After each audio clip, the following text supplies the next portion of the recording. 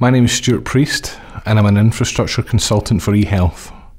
My normal duties involve working with our eHealth business analysts and project leads, as well as colleagues across different departments and specialties to implement new, better and innovative ways of working, all with the single goal of providing positive outcomes for our patients. With the onset of COVID-19, my normal duties changed. Before, I was working on the rollout of Office 365, but there was a temporary shift to rolling out Microsoft Teams to everyone in the board and all the support requirements that brings.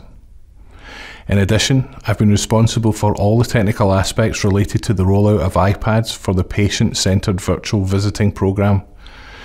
We've been able to rapidly deploy hundreds of iPads throughout all our acute sites to ensure our patients are able to talk to friends, family and others at a time when they need it most.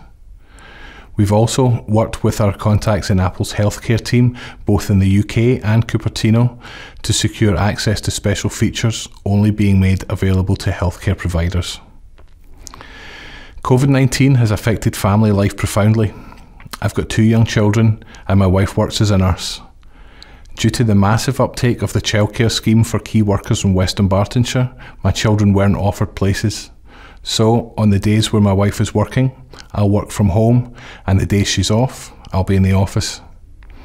Anyone working from home and trying to entertain children will tell you it's no picnic.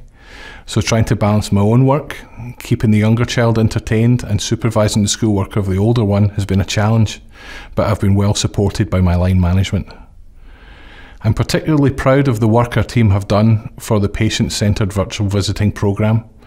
Everything we do in eHealth will in some indirect way affect our patients and our outcomes, but this is one of those rare occasions where our work directly impacts our patients in a positive way. The value of these iPads and what they are being used for cannot be understated, and I think they'll be in place for a very long time.